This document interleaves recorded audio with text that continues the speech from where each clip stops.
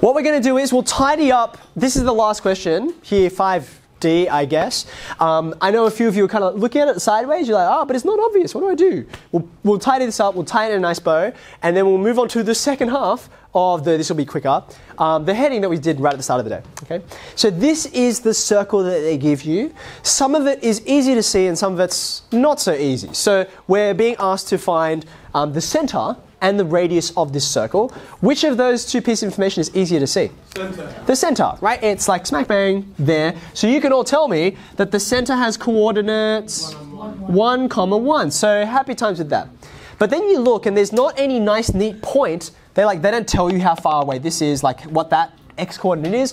So you can't easily calculate it. But I want you to remember, like the radius, what is the radius? It's the distance from the center, which is often at the origin, but not always. From the center to where? To anywhere on the circumference, right? The radius goes from the center to anywhere. So for example, whatever the radius is, that's how long it is, right? Just so happens that that's not a very useful place to go because I don't know anything about this point, right? Where might be a more useful point on the circumference I could use? Okay, so I could go up to here, right? From the center to this spot on the circumference, that will be the radius. I'm going to go ahead and say there's an even easier place you could go. The origin is also right on the circumference, right? And because that's there, I can draw myself a nice, neat right-angled triangle. And you already know how tall the right-angled triangle is. It's 1. You know how wide the right-angled triangle is. It's also 1. So you can use what we started off today with Pythagoras. And you reckon, oh, this is 1, 1, and root 2. Okay. So if that's the radius, if the radius equals root 2, what will the equation be? 2. 4. 2. Let's start with some brackets rather than throwing out random numbers, okay? Ishan, do you want to start us off? Don't do the whole thing, just start us off. Okay, so I'm going to have something squared. It's going to be x minus 1 all squared. Can someone else take over? X minus y minus 1. I've done the x, so I'm going to do y minus 1 all squared, and then that equals to just 2. Because the square root of the right-hand side, in my nicely form, that's it. That's the radius. To understand semicircles, before we get to all of these weird, wacky, crazy ones with weird centers and weird radii, it's often helpful in maths to, when you're going into a new area, start with the simplest version of what you can. Now, what was the simple object that we started today with? We didn't just look at any circle, we looked at a specific one. The unit circle, right? So we're going to start with the unit circle again, right? This guy here, x squared plus y squared equals 1. It's a nice, simple object, and we can use it, bless you, to work out what semicircles are like. Okay. Now, x squared plus y squared, center is at the origin, radius is equal to 1. What I'm going to do here with you is, if we rearrange this equation such that we have x or y as the subject, it will make it really easy to see what the semicircle is. Let me show you. Okay. For instance, all of the parabolas and hyperbolas and straight lines, we're used to seeing them in this form, right? Y equals whatever. Y equals mx plus c, or y equals ax squared plus bx plus c, or 1 on x, or whatever, right? We usually make y the subject. So here, what would happen? What do I need to do first to make y the subject? Can anyone tell me the first step that might be helpful? Y squared is equal to 1 minus x squared. Okay, I'm going to subtract, see this x squared here, as Raston's identified. That doesn't belong. I want it to be on the other side, so I'm going to subtract from both sides. So you can follow along with me. I get this. So far, so good. Now, I wanted a y equals some stuff, right? Not a y squared equals some stuff. So if I've got something squared, what should I do to both sides? Take the square root, right? Now, just be cautious with this next bit. Because if, for example, you had a question, you don't need to write this down. If I had a question like this, x squared equals 25, right? You can take the square root on the left-hand side, but you know you don't just write a single number on the right-hand side, right? It's not just 5, it's plus or minus, because both of those can get squared to give you 25. Same thing applies here. So I'm going to write plus or minus, and then what do I write?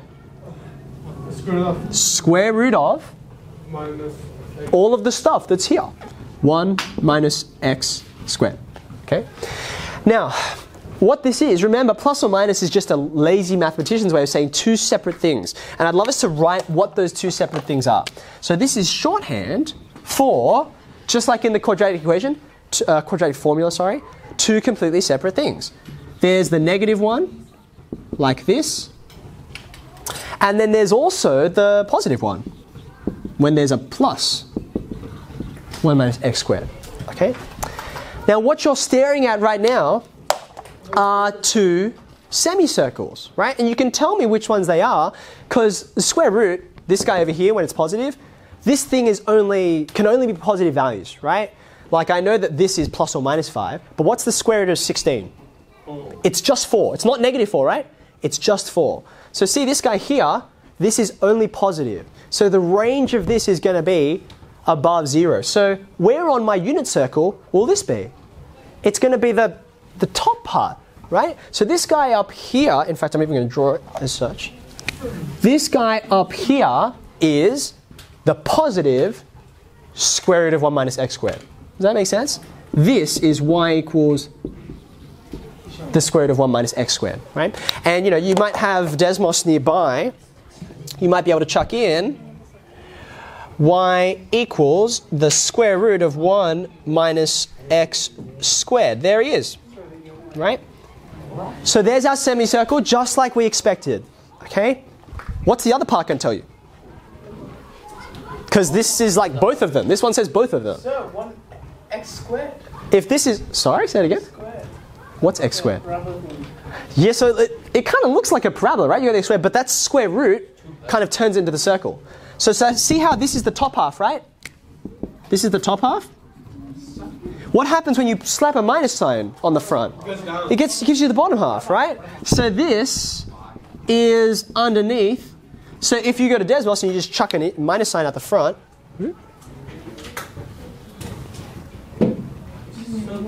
bam, there you go. There's the underneath. There's the other semicircle. Okay? So you've got top half, it's the plus. You got the bottom half, look at that minus sign that's there. Okay? So this is top and bottom. How would we do left and right? What are you thinking? Okay, so you see how when we went through, right? We started with this guy and we made y the subject. Okay? If we went through and made x the subject instead. X squared is equal to 1. Yeah, you're literally swapping all the x's and y's around. Do you see that, right? So underneath here, I don't even think you need to do the working, right? You're going to get x equals, if I made x the subject instead of y the subject, you're still going to have a plus or minus, right? You're still going to have the square root. 1 minus y squared. And then you're going to get 1 minus y squared. Now, just like before, this is shorthand for two separate things. There's going to be the negative one and the positive one. Which one do you think is the left and which one is the right? The left one is the left or right one. Conveniently, The negative one.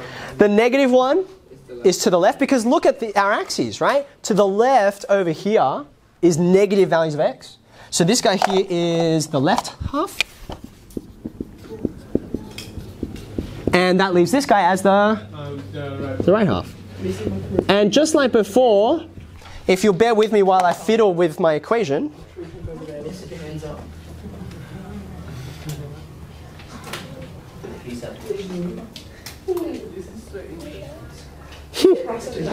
I'm glad you like that.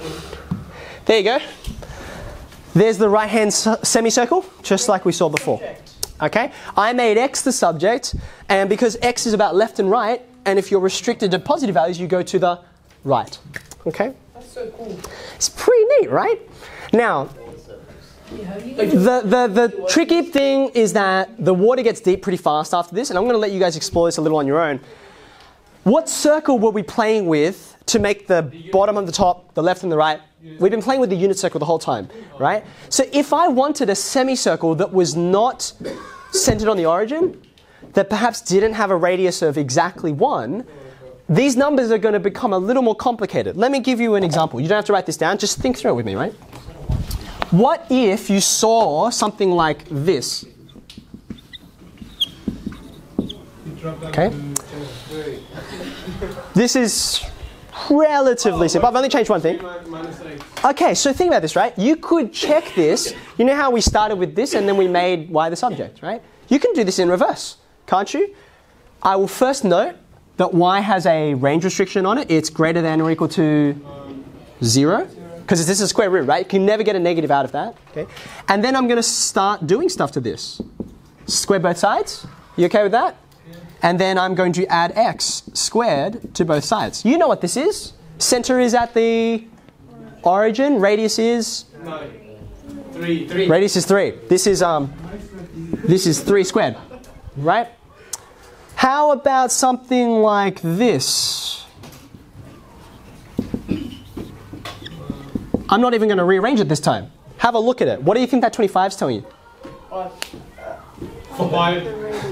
The radius is this thing under here, right? It's going to be the square root of 25. The radius is 5. What do you think this tells you? The y, how much it goes to the left? This tells you about the shift, right? Yeah, it's a y, so it's up, down. Is it up or is it down? Down. Up. Down. Put into Desmos, have a look. It's up, by the way, it's up, okay? So you can see they're going to start to get a little more complicated as you move them around, as you make them smaller or bigger, but it's the same deal, okay?